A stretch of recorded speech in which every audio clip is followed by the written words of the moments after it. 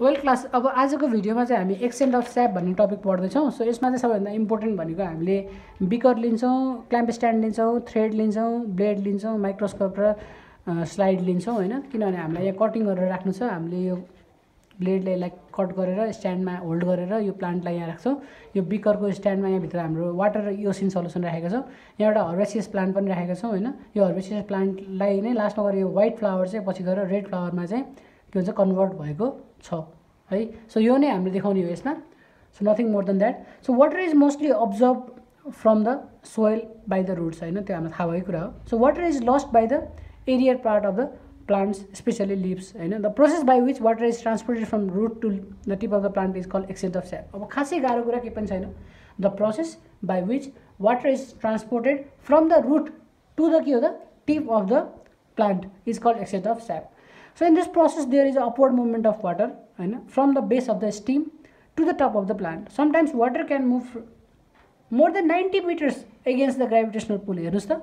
so as we know that the fact is that it is not possible to lift the water column over 10 meters needs some special mechanism। अर्थात at a pressure of atmosphere rise of water up to this height needs some special mechanism। यसले के भन्नु खोजेको हो भने हामीले machine लगाएर 5 तला माथि पठाउनु भनेको जब 15 मिटर माथि हो क्या, जबकि यहाँ के भनिरहेछ भने 90 मिटर माथिसम्म पनि तान्न सक्छ।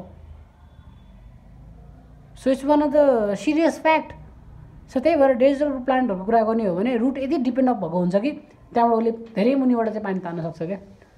So through this process water moves from soil to the top of the plant through the जाइलमको थ्रुबाट। त्यही भएर हामीले अघि जाइलम कम्पोनेन्ट्सहरूको बारेमा स्टडी गऱ्यौँ। The theory explain that the movement of water and the forces are responsible for the accent movement of the water and the forces are responsible for the accent of स्याप are root pressure. त्यस्तै गरी यो vital theories र physical force थ्योरिजहरू चाहिँ important छ भनेर हामी भन्ने गर्छौँ। सो हामीले यहाँ केही पनि गरेको छैन, एउटा हर्बेसियस प्लान्ट लिन्छौँ, व्हाइट फ्लावर लिन्छौँ, स्टेमलाई काटेर हामीले चाहिँ वाटरमा डिप गर्छौँ। डिप गरेपछि हामीले इओसिन कलर अफ इओसिन हामी ड्रप गर्छौँ वाटरमा। अनि त्यसपछिबाट हामीले बिस्तारै चाहिँ इओसिन चाहिँ अब इओसिनको जुन रेड कलर छ होइन त्यो चाहिँ हामीले अब वाटरमा राखिसकेका छौँ। त्यसलाई भर्टिकली हामी हेल्ड गर्छौँ यो उसको क्ल्याम्प स्ट्यान्डको सपोर्टले गर्दाखेरि चाहिँ हामी प्लान्टलाई राखिरहेको हुन्छौँ। अल्टिमेटली हामीले के देख्छौँ भन्दाखेरि चाहिँ केही घन्टापछि चाहिँ यो भेन्स अफ द लिफमा चाहिँ बिस्तारै बिस्तारै चाहिँ व्हाइट पेटल्सहरू चाहिँ बिस्तारै बिस्तारै रेड हुन थाल्छ।